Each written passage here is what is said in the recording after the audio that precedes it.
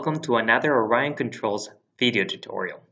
This video will show you step-by-step instructions on how to download the Silicon Lab USB drivers to your computer. If you haven't yet downloaded Prism 2 to your computer, please do so now.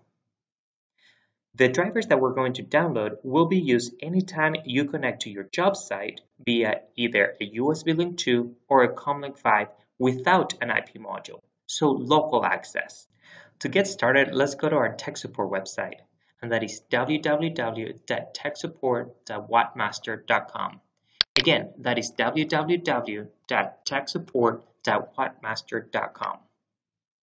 Once on the website, please scroll down a little just past the Prism 2 section of the website to the USB driver section of the website.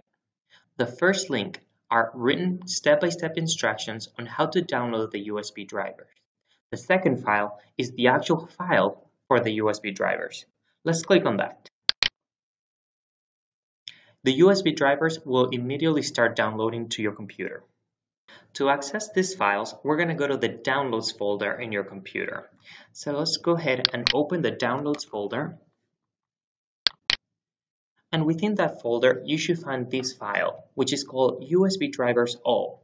Go ahead and double-click on it. Depending on the Microsoft Windows version that your computer is running, a security warning window will open up.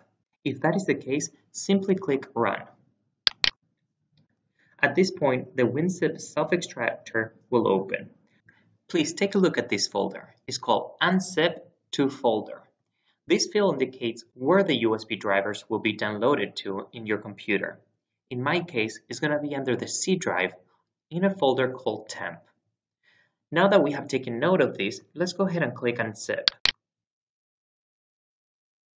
The USB drivers are now being unzipped onto your C file.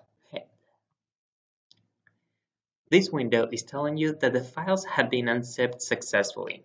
Let's go ahead and click OK, close, and we're going to go to the C drive. Within the C drive, we're going to go to the Temp folder, so we're going to double click on Temp. And we're going to see the WM for WattMaster USB drivers.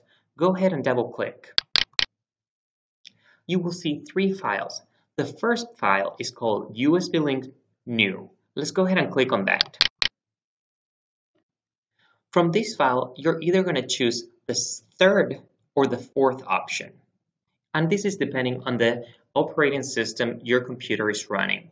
If it's a 32-bit operating system, you will double-click on this option. If it's a 64-bit, like in my computer, you will double-click on the 64-bit option, which is the fourth one. Go ahead and double-click. This is the Bridge Driver Installer. To continue, let's click Next, and then I accept this agreement, and Next one more time. The USB driver have now been successfully installed in your computer. Let's go ahead and click Finish. I hope this video was helpful for you. If you have any further questions, please remember that we're only one call away.